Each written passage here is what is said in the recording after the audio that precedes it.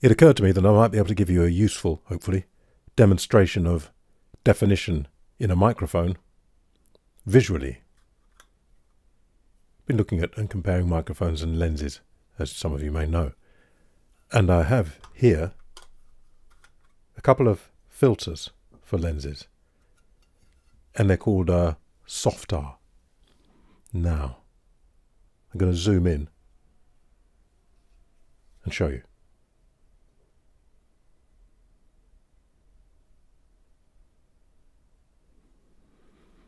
These filters attach to the front of the lens, and I don't know if you can see.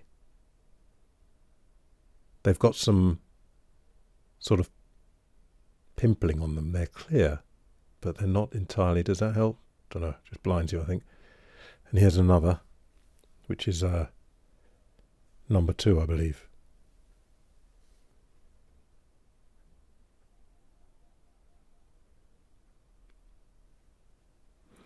What these did, or do, they were back from the film days.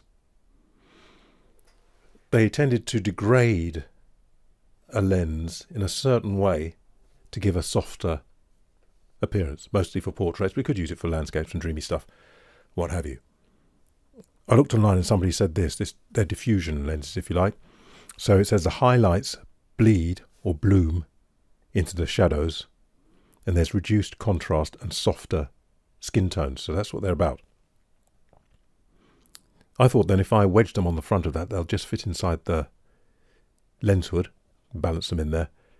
Then it might be worth seeing what they do. I shall use the number 1 first, followed by the number 2, which is slightly more powerful in that regard. And then finally I'll screw the 2 together, so you've got the equivalent kind of a number 3. These are actual Softar. They're made by Zeiss in Germany. Good quality ones. So that's the plan. It'll be interesting for me as well to see what these do. And you can imagine what foam and the mesh and all sorts of stuff in front of the microphone might have a similar audio effect.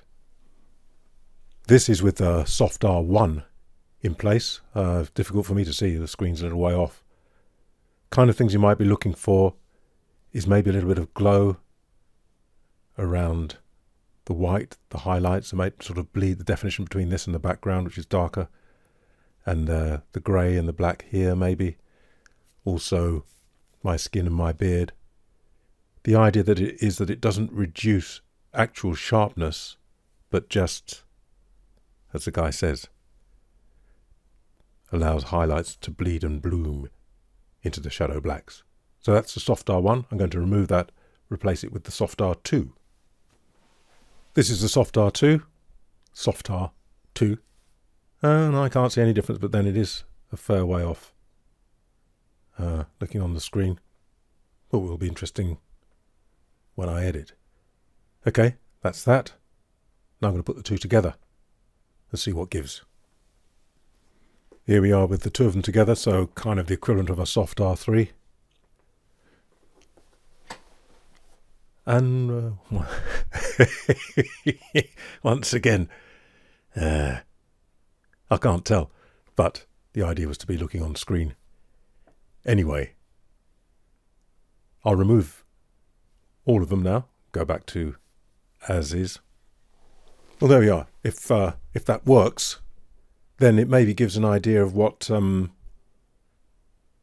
high, this is without anything, does look a bit different, what a high definition microphone might be like, and some of those where they bleed one note into the next because it can't really move quickly enough. Maybe you like that. However, it seems to me that the thing to do is to have a good lens and then use the filter if you need it, and not if you don't, or use 1 or 2. And then I'm wondering, likewise with microphones, might it not be the way forward now to have a high definition microphone, full bandwidth, flat, and just introduce at the press of a button the preset which will degrade it or do what you want. Hope that's been of some interest at least, and be seeing you.